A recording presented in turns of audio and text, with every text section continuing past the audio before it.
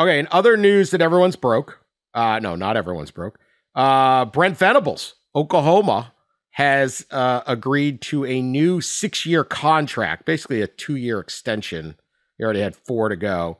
But new 6-year contract has been approved, $51.6 million. He'll earn $8.6 annually for the duration of the deal. We are proactive about contracts, Joe Castiglione said, the OU athletic director. He's 16-10 in 2 seasons in Norman, which is obviously not typical OU standard. However, they went 10-3 last year, including winning the Red River. He signed 3 consecutive top 10 recruiting classes. They're heading into the SEC. Venables, I think we will see what he can do, but I mean, I don't have a problem with him getting a contract extension. But it sort of sets up OU making a pretty clear statement right away. Hey, this is going to be our guy heading into the SEC. They are going in with a brutal schedule. I think it is ranked by the College Football Network as the 4th hardest schedule in the country. The SEC did them no favors in who they're playing. And that's where we're at. What do you think of Oklahoma and Venables heading into this? It's really a historic and pivotal year. Pat, what do you think of this? This seems like a pretty classic case of a premature reward of a coach who's trending the right way, and he may end up being a great investment. But even 10-3 is fine; it's good. But have we seen Oklahoma in the playoff in a while? No, we have not. And now it's going to be harder to win. Maybe not harder to get in the playoff, but harder to win. And so if it works out, awesome. But if it doesn't, you've just given yourself a bigger buyout. And we know there are plenty of big buyouts out there, and that never seems to stop anybody. But I think I would have waited one more year to see the product Oklahoma puts on the field in the SEC before I just would have decided to mount up to this extent. But Joe Castiglione's been a very smart AD for a long time, and he's not, to me, he doesn't tend to be like financially reckless. So, you know, it's going to be one of those things in Joe we trust if you're Oklahoma, but we'll see. This does strike me as like a contract boost solely off of kind of for perception in recruiting, right? Going into the SEC. That's what this feels like. Like we're behind our guy as we move into the SEC, and we're gonna show it publicly with this contract. And you know, obviously the salaries of coaches in the Big 12 and the SEC are very different. And we're gonna probably see some of this from those former Pac-12 schools who moved in the Big 10. Is salaries are gonna rise to match their new league. And I think this is also what's happened here. There was I can't remember who tweeted it, but it was an Oklahoma beat writer who tweeted something to the effect of, you know, this is kind of normal procedure. You can't have an Oklahoma coach be ranked 10th in salary in his league. And of course, my reaction to that was, why not? But anyway, right.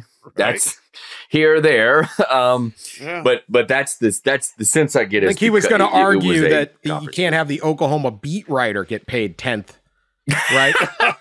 Right? That's what I would go with. Well, look, I mean, I'm covering OU. I deserve 3rd highest. We should have sports writing.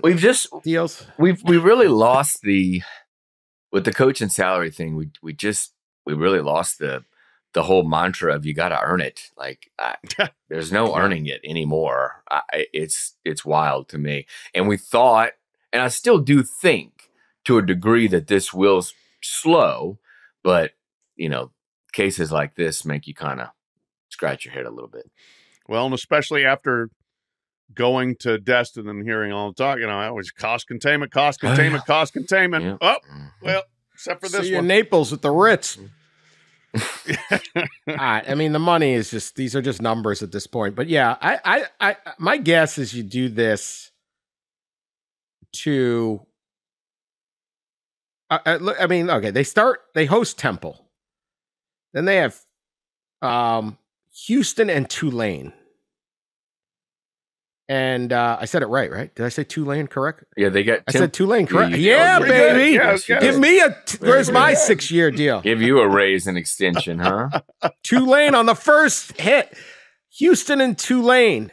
Tricky. Okay? Yes. Hey, look, if you're paying the guy this much money and you're the OU Sooners, you had 3 straight top 10 recruiting classes. I'm not sure that's the measure anymore, but whatever. You should win these games. But Houston and Tulane are not easy. Both teams very, very good. Then you get Tennessee. They're coming for the big welcome to the SEC moment. It's going to be a big-time game. Really interesting game. They're at Auburn. Then they get Red River. Then South Carolina at Ole Miss. The Maine Black Bears, second reference in this pod. Pretty good for a big day up in Orono. Orono. Then they're at Missouri, Alabama, at LSU to finish. And I feel like this extension is a little like, listen, we know this is going to be a tough schedule. You going to make the playoff off that schedule? Maybe, maybe not. We'll see. But he's our guy. And it sort of takes that, because like you're looking at Billy Napier, everyone's like, he could be cooked. He could be this or that. And maybe he is down in Florida, but they have a super hard schedule. It's almost like you sit there and say, hey, look, we know the schedule's going to be hard. Now he's a little different. Napier's, are they both going in their third year? Yeah. Yes. Yeah. Yes. I guess that Red River victory last year paid off for Brent Venables. I don't know. I just said Castiglione's a very good AD, and this is their move. They got the money, I guess, but I think it just takes the speculation out if this kind of goes sideways. I don't really expect it to go sideways. I'm fascinated. I mean, how good do you think Oklahoma is going to be in the SEC? Like they consistently have been as good as any program like ever, but this is different. Is this? Can they do this? I don't 100% know. I don't either, and I mean, I don't think we will know until we see. And I think you will need a special coach to be able to succeed and win at a really high level in the SEC. You know, the level where Oklahoma's accustomed to. And I'm not talking like the Bud Wilkinson level. That was something, or Barry Switzer. But can you win as much as Bob Stoops, who won a lot and did win a national title? I don't know. I think it's very much TBD. And they kind of got, pulled along in the prop wash of Texas in making this move. And it's one of those where it kind of like UCLA pulled along in USC's prop wash. Be careful what you're getting into, because it's going to be much more difficult there.